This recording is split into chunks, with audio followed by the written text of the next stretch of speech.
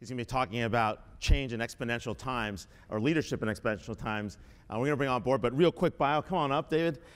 He is not only the CIO for the FCC, he started public service when he was 15. He's got 2 postdocs, and he's also been one of the most influential leaders in the public sector. Please welcome Dr. David Bray. Thank you, Ray. So generally, I like to set the bar low so I can exceed expectations, and so that's kind of humbling, but I'll try to meet your expectations. And I want to talk to you about the importance of change agents, specifically in exponential times. And with that, first question I want to ask you is, who knows what this is a photo of? Anybody? It's a flak jacket, exactly. Thank you, Zachary. It's a flak jacket, and the reason why I want to show you that is we often confuse the difference between management and leadership. Management is when you do what's expected of you, whether it's from your boss, your peers, or your reports, or in the case of public service, from the public, the Congress, or the administration. We all have expectations put upon us. But at the same time, if we only meet expectations, particularly in a rapidly changing world, we will fall behind. And so what I want to share with you is the difference, which is leadership, which comes from the Greek word leet, which means to be sent unto death. And that's because back in ancient Greece, the leets were the ones that carried a flag in front of the melee army, and that's all well and good until one melee army meets another melee army, and the first to die are the leets.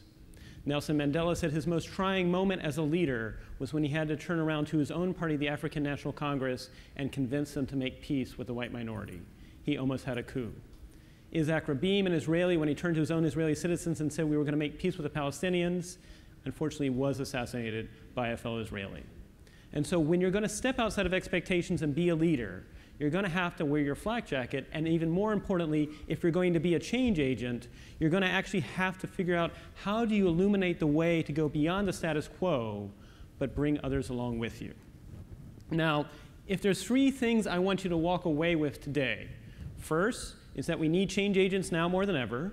2, the reasons why is because our world is changing exponentially. And 3, particularly when we talk about public service, I want to convince you that the word government is an increasingly outdated 20th century term.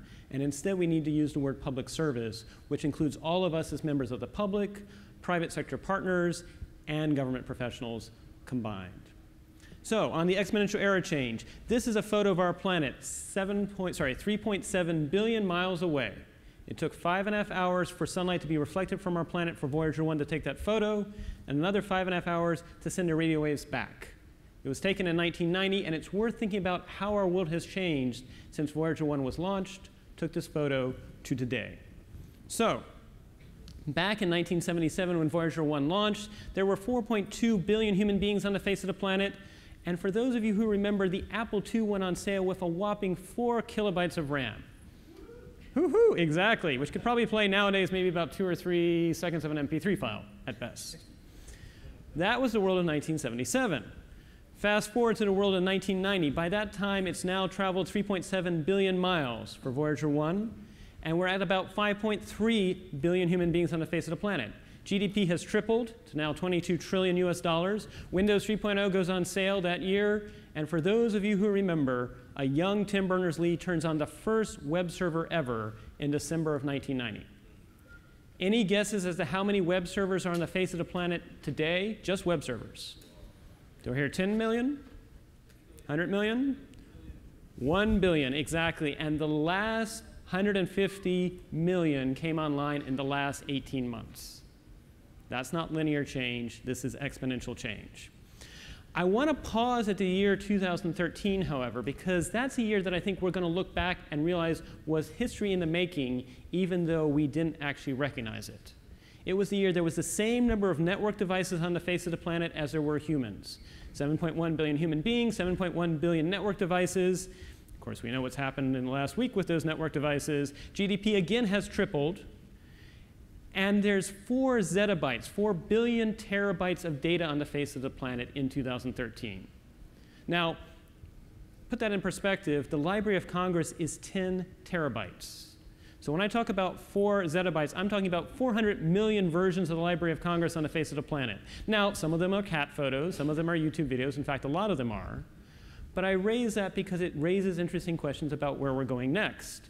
So now let's fast forward to less than 6 years from now, the world of 2022.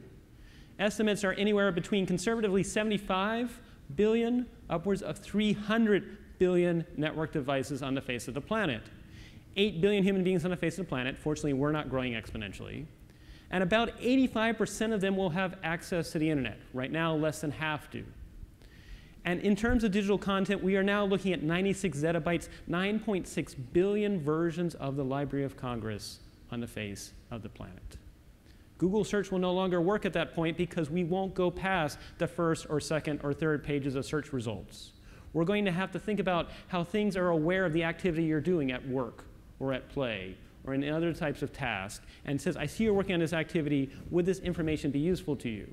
And it has to figure out how not to deluge you and at the same time be relevant and actually then learn from you and actually figure out what things you want, what things you don't want, and when do you want them in what context.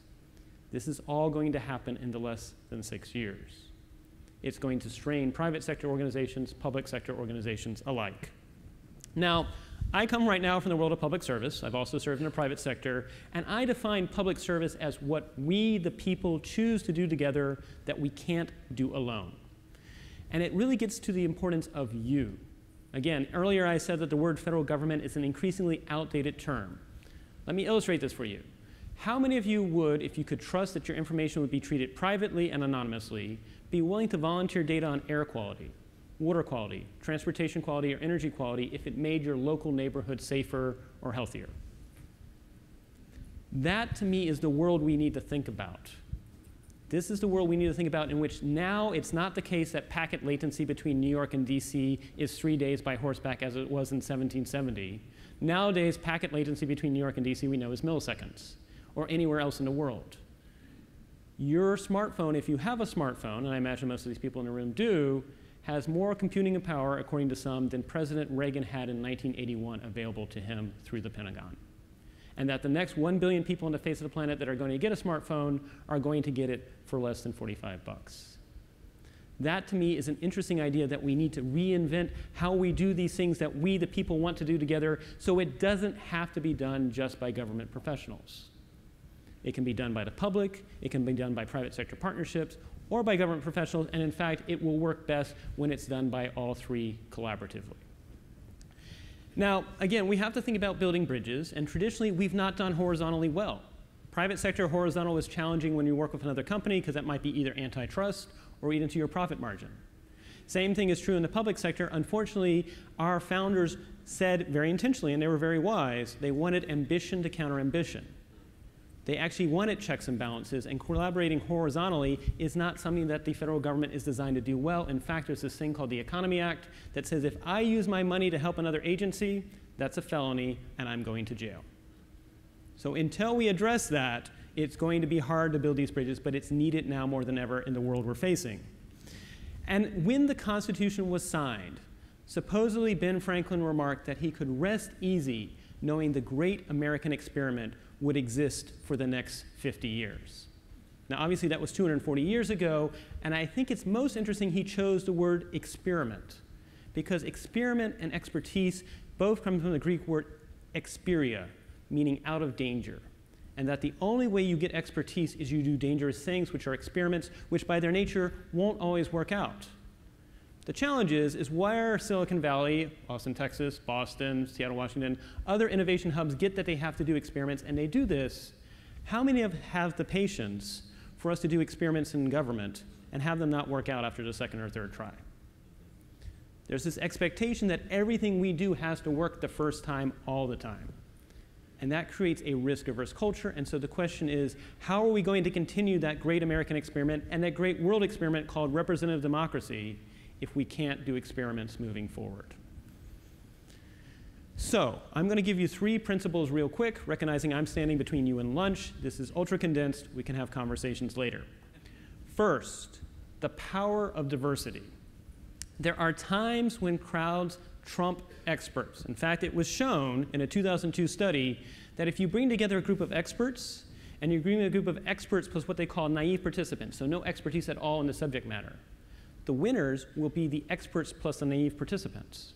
This was a National Academies of Science study, and what they show is when you become an expert, What you're really doing is you're learning to see the world through certain heuristics, certain viewpoints, and that's great. That's what makes you an expert. The challenge is it also blinds you to seeing the world in certain ways too. Frank Lloyd Wright, an amazing architect, unfortunately an awful engineer. His buildings are now falling apart. It would have been much better to pair Frank Lloyd Wright with a great engineer, maybe also a great conservationist, and you would have ended up with a much better product from the diversity of their expertise as opposed to just having a great architect or a pool of architects. A diverse crowd has more tools to apply. Now, I share that, however, because the times when diversity works versus falls apart is when leadership sets shared goals up front at the beginning. If you don't set shared goals up at the beginning, you'll have fragmentation, you'll have splintering, you may have what we're currently seeing around the world in certain schemes, I'll leave it to your imagination, where groups are not working together on shared goals with the diverse problem set and the diverse tools that they bring. So that's first, the power of diversity. Two, now I want to talk to you about power of the edge. Back in 2000, I joined what was called the Bioterrorism Preparedness Response Program at the US Centers for Disease Control. I joined it, I was one of 30 people. We were there because the sarin gas attacks had happened in 1990. There had also been vials of smallpox stored in some former Soviet republics, and we couldn't find them all.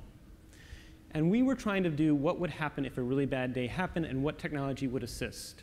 Now, for those who remember, the Agile Manifesto came out in March of 2001. Hopefully people remember that. I was an early proponent. However, I was being told, get back in my box, buy into the 5-year plan, do waterfall development. As it is, you've got to wait 3 years so you get a congressional appropriation. Agile has no place here. And my response was, well, we don't have a deal with the terrorists not to strike until we've actually got all our systems online. And as it was, I was a heretic, and I was actually supposed to brief the CIA and the FBI on September 11th, 2001, at 9 o'clock in the morning as to what we would do technology-wise should a bioterrorism event happen. Of course, 8:34, the world changed. I didn't get to give that briefing.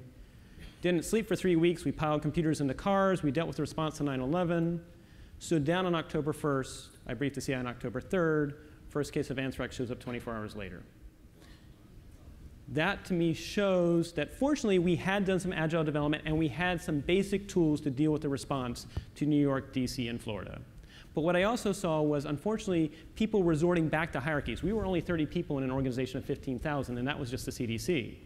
Imagine the rest of the US federal government. According to some, there's 50 different agencies involved when a bioterrorism event happens. Hierarchies, unfortunately, lose context as to the environment they're facing. If something has to percolate up the hierarchy to get back down or other parts of the organization, it will be too slow. Plus, when I was trying to pitch Agile, I was on the edge and I saw what fit my context. Maybe other places needed the 3 or 5-year plan, maybe not. But I was not allowed to because the hierarchy was trying to enforce their views, which were out of date of the world we were facing. So if I leave you with the idea of empowering the edge, which is recognize the edge has better situational awareness of what's needed than the top of the hierarchy. And so if you're a manager, cultivate the insights of your reports, figure out which ones are best, and pass them both peer-wise as well as up the chain, as opposed to just enforcing your view down the hierarchy. Lastly, this one is the power of an ecosystem. And I imagine most of you recognize the power of the ecosystem in terms of what we've seen with Google Apps, the iOS store, but I want to convince you we need to do this as humans too. The problems we now face, these challenges we face globally, don't fit into any one organization. It's going to require us to work across teams we don't have direct control of. It's going to require us, again, to work across private sector, members of the public, and government professionals. And so when you don't have direct control over teams, how do you motivate, how do you move people forward? And what I would submit to you is we don't tell ants where to go. We sprinkle sugar in certain places. We sprinkle other chemicals in other places for them to avoid. And eventually, the ants explore the space and figure out on their own the best place to get to the sugar. But you don't tell them where to go. You're using nudges. You're using indirect influences. And that's what's needed with an ecosystem, because increasingly, the challenges we face, the ones that are worth solving, will not fit into any one organization. And it's going to require us to figure out what are the incentives, what are the motivations, what are the trust factors that move teams forward. Now, returning back to the idea that leaders are individuals that are willing to step outside of expectations, take risk, and learn from them. Who knows who this is a photo of? I'll give you a hint, US Navy. 1904, that's a young Ensign Nimitz. Ensign Nimitz with the U.S. Navy ran his abode aground in 1904, the USS Decatur in the Philippines. He was court-martialed, but not drummed out of the Navy, and was instead signed to submarines. And 35 years later, he was one of 2 5-star admirals we ever had. Helped us win the war in the Pacific. But I share that because pause for a moment and think, if this had happened nowadays, if a lieutenant or lieutenant commander had run their boat aground in the Philippines, how long on Twitter and Facebook would have been fire Nimitz? How many news pundits and comedians would have been actually saying, how could he have possibly done that? And his boss's boss probably would have been called before Congress, and they would have all been drummed out. In fact, I recently found out that US naval regs actually now have a rule that says 1 strike, you're automatically out if you run your boat aground. We, the public, deserve the public service we get. If we are not tolerant of people that make mistakes and learn from them, that people that take risk and see if those pay out, then don't be surprised if we, the public, are selecting for risk-averse leaders, and then we're surprised when nothing is getting done in an exponential era. I share the story of Ensign Nimitz because that's what we need going forward. So again, hopefully I've convinced you that the world is changing exponentially, but let me reinforce that even more by showing you this photo from 1969 of all of 6 nodes on the ARPA internet. American Southwest. By the time you get to 1982, now the good news is the United States is beginning to get connected. Again, these are very slow baud rates. But we also have a transatlantic and a trans-Pacific cable. By the time you get to 1993, the good news is Europe and the United States increasingly connected. These are even just landlines, beginning to connect to the rest of the world. By the time you get to 2007, they give up actually trying to draw borders on the map. And by the time you get to 2010, they even give up trying to draw a map at all. Wow. To me, the world we're going into is going to call in questions about what's a national border? Is it where the packet is sent from? Is it where the packet is received by? How do we enforce those laws?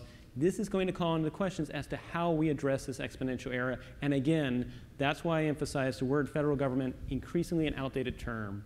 What we need to think about is how do we do public service that is all of us choosing to do the things we want to, plus the private sector and government professionals. So let me leave you with 4 quick examples of what we might do in this new era as experiments to move forward. First, at the FCC, I came in 2013. There had been 9 CIOs in 8 years. I was number 10, which is always a good sign for number 10 when you've had that rate of change. And we wanted to do an experiment, which was, could we crowdsource the collection of data in terms of were you getting the broadband speed that was promised to you by the ISPs? Now, you can imagine coming out and saying, hi, I'm with the US government. Would you like to download an app that will monitor your connection speed and share these results to the FCC? In 2013, probably would not be that successful. But what we did was we made the app open source. We put the code on GitHub. The terms and conditions were only 2 pages long, and if you looked at the code, you saw that by design, we did not collect your IP address. By design, we didn't know who you were in a 5-mile radius. And as a result, having those only 2-page long terms and conditions, which again, I would challenge, when was the last time you ever agreed to anything on the internet that short? It was the 4th most downloaded app right behind Google Chrome for a while. We saw the entire nation wanting to actually provide data and actually inform policymaking because they knew that we had done privacy and security by design. Now think about what happened in New York about a month ago. That in some respects was also crowdsourcing, trying to find a suspect. There may be other activities, air quality, water quality, that if you knew for sure that your information would be both private and anonymous, you'd be willing to have it inform making your community healthier and safer. Second, how many people have heard of Crisis Commons? Crisis Commons actually got started in 2007. It was actually used when the earthquake happened in Haiti. It's the idea that anyone with an SMS or smartphone can share data about what they're seeing. They can say this bridge is down, power line is down, I need hospital beds over here, I need food. Or it could even be if something violent is going on, that we're seeing violence over here, there's an attack going here, we need first responders. Now, anyone can do that. So that means a few people can do misinformation, or they can even intentionally try to do misinformation. But because it's the many eyes approach, eventually it balances itself out. And when the earthquake happened in Haiti, there were 2 sisters, one of which was 9 months pregnant, that tried to start getting the sister to the hospital because she was going into labor. And along the way, her other sister who was driving would update using our SMS phone to Facebook saying, bridge is down, can't go here, there's flooding, I need to actually bypass this way. And there was a US Navy hospital ship that was watching Crisis Commons and actually got the information referral and were able to send a 6-person team, pick up the 2 women, bring them back to the hospital ship, and she was able to successfully give birth. This is the idea of what David Brin calls surveillance, from the bottoms up as opposed to surveillance from the top. And again, think about what events. If you could make your sporting event safer and you knew what was being done with the data, would you be willing? Other things like that that we need to think about, so it's a sense of empowering people, much like we've heard about what we need to do for customers. What can we also do for citizens and people of the world so they have a participation in this larger public service? It's not just done by a few people. Third, this may have sounded outlandish about 2 or 3 years ago. Now it's becoming a little more mainstream. But in 2013, there was a competition to see if anyone would write an algorithm that would grade papers as good as a third-grade teacher. For $60,000, someone won that competition. It was a hedge fund trader. Could find the same sentence mistakes, same mathematical errors, and correct it. 2014, Xerox comes out with a copier. Take a handwritten test, handwritten answers, grade it for the teacher with no programming a priori. 2015, a hedge fund actually elects to its board of directors an algorithm and gives it voting rights. 2015 as well, IBM and other companies are actually testing their AI to see which meetings you should go to, which meetings you should not go to, and if you do go to those meetings, who should go with you. 2016, interesting enough, California is actually testing an AI to help set bail decisions. You feed in the facts of the case, and it actually gives you an outcome. Now, the nice thing about that, it doesn't take into account things that are not relevant. It doesn't need to know your height, your weight, your race, your gender. Those things aren't relevant to setting the bail decision, and so in some respects, it's more fair. And we may even need to think about, can we make that algorithm open? Also in 2016, there's another competition now to see if anyone can write an AI that will answer real estate law questions as good as a real estate lawyer, because it's very rule-based. And right now, it's about 80% accurate. The world we're going into will begin to take some of those things that are rote, routine, and rule-based, which is a lot of public service because we want it to be fair. But in the past, we protracted the process and made it so long because no one person could bias the system. If you can make the AI open, that could be a way of actually having answers in milliseconds, and at the same time, people can see what the algorithm is doing and know that it's fair. This will transform public service. This will transform the work we do together in the world and nations. And lastly, how many people have heard of the makers movement? I would imagine most of the people at this conference have. But if you've not, it's the idea that tools and technologies that used to be only available to individuals are ending up in the hands now, in the nation states, are now in the hands of individuals. Examples include like the Raspberry Pi, the Raspberry Zero. For less than $5, you can get the computing power that used to be only available, say, to the Pentagon 30 or 40 years ago. And you can do interesting things with it. That photo over there, those 3 women were able to, for less than $45, produce a urine-powered generator so their community could read at night and they could read their books and get educated. The other photo over there, for less than $60, using an SNS flip phone, we're able to actually produce a baby monitor that can monitor 40 different vital signs and send it to any doctor in the world in near real time. Now, that's the good side of the makers movement, that we can increasingly make things available in areas that could not afford those things that were only available to large nation states or corporations. The downside is the Mumbai terrorist attacks that happened. They use the same tools that you and I use on our daily basis. They use web search. They use GPS. They unfortunately use social media to figure out how to plan and unfortunately execute their victims when they did their terrorist attack. Technology itself is amoral. It's how we choose how to use it that decides whether it's good or bad. And so while we are super empowering individuals in this exponential era, we need to be ready for not everyone to use it for good ends. And this is the question that we need to ask ourselves, which is, how do we do the future of national security? How do we do the future of providing public service? How do we do the future of making sure our communities are healthy and safe? And it's going to require all of us to give input, again, with diverse perspectives that empower the edge and embrace the ecosystem. Just to give you one more sense of the size of the scale that we are experiencing. Internet Protocol version 4, which is 4.3 billion numbers. That's how we used to address numbers on the internet. We ran out about 10 months ago. 4.3 billion addresses. It's basically the phone lookup for websites. If you take all those numbers and put them in a beach ball, any guesses as to how big Internet Protocol version 6, what we're adopting now and will continue to adopt for the next 5 years, is? I'll give you a hint. It's 2 to the 128th. The internet that you've known is the beach ball. The internet that you will know will be the size of the sun. Again, put this in perspective of what happened last week. and recognizing that technology is amoral. A lot will use it for good, some will use it for mundane purposes, some will use it for not so good purposes. This will strain how we do the work of nations, of communities, and the world, and it's needed for us to talk about it together because no one person has all the answers. One closing thought. This is again a photo of our planet, the pale blue dot, taken in 2013 when NASA's Cassini passed by Saturn. And back in 1994, Carl Sagan said, "That's us. On it, everyone you love, everyone you know, every human being you ever heard of was there, lived out their lives." To me, it underscores our responsibility to deal more kindly with one another and to preserve and cherish the pale blue dot, the only home we've ever known. We're going to need more change agents for exponential times. Thank you for your attention, and I'll send you off to lunch.